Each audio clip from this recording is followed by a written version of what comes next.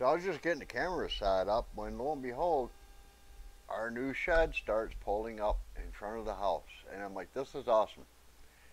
What really sucks about it was I saw 3 cameras out and only one of them actually worked for any length of time. The other 2 were terrible.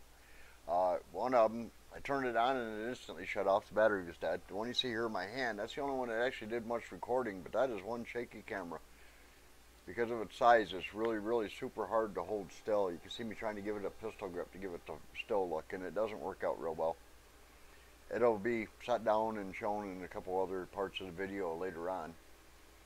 But this is DollarSeed's new house, and it's being delivered right here, right now.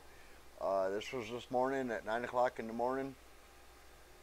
We bought this shed from Backyard Outfitters as a special build. It's 14 feet wide by 32 feet long. The initial build price was $700, and then they called and said they had to have another $351 to get started on building it. That was over a month ago. And I said, well, build it. So we give them the money. And they got it built. And the total payoff, if we do it right here, right now, is another $10,238.60. So you can add that onto the $1,051 we already paid, and that's the total cost of the shed. It's actually called the Lofted Log Cabin. I'm not crazy about the height of the loft. I wish it was a little bit taller, but it's okay. I'm not sleeping up there. I'm going to use it for storage, so that's fine with me. The truck that they're bringing us back in on is a Ford E450 Super Duty. And the trailer that it's sitting on is just awesome. I thought when they were going to bring this in, they were going to bring like the tractor trailer that you normally would have your like roll-off dumpster on. And no, this thing is so far from that, it's not even funny. They can position the trailer left to right, forward to backward. Here I'm meeting Pete. He's the driver, and we were just pointing to Dave. He's the escort, the guy I've been talking to all the time. But this trailer that we're talking about is so awesome. They can move it forward, backward, left, right. They can almost spin the whole shed around if they need to with this trailer. And I just thought that was a really phenomenal thing that they had going on.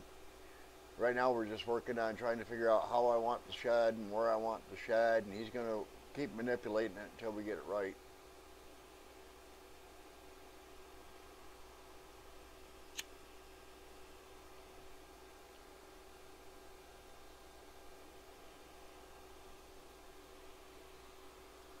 The only bad part about it is they didn't put it exactly where I wanted it, because I had a ditch already dug to run my electric in, but now I'm going to have to dig more ditch in order to get to the shed because it didn't go back far enough. But I like where it's at, and I'm going to call it good enough.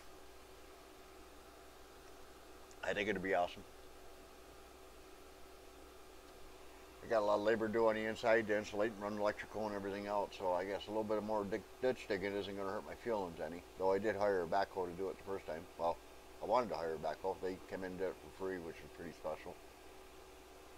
Oh yeah, this is DollarSeed's new house getting backed in right here. This is awesome.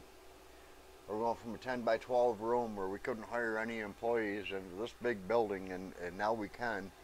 And believe it or not, that business actually needs employees now. Leah and I have been busting our butt and sleeping little trying to keep up with the orders since COVID-19 hit. It ain't been easy.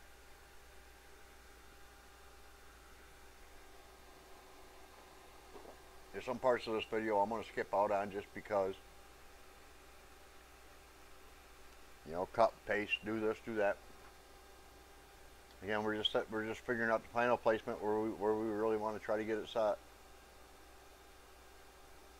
I told Dave, the escort driver, we're down the road quite a ways here, so there's another angle of it coming in.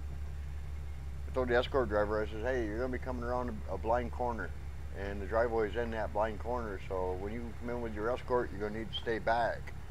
And he's like, well, I'm driving the escort. I said, good. When you get to the end of the guardrail, where you start seeing trees after you pass the car dealership or repair shop, stop there. Let people know there's something going on up ahead. I'll put my yellow lights on my truck, let people know there's something coming in the opposite direction.